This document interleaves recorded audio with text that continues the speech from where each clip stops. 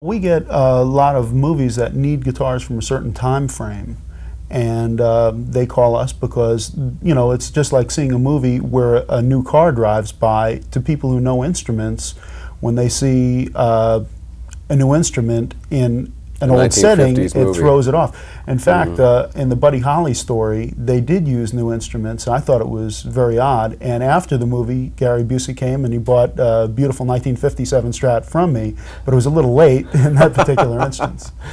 What other films have you been involved in then, or your instruments? We supplied all the instruments to The Last Waltz and Bound for Glory, the Woody Guthrie story.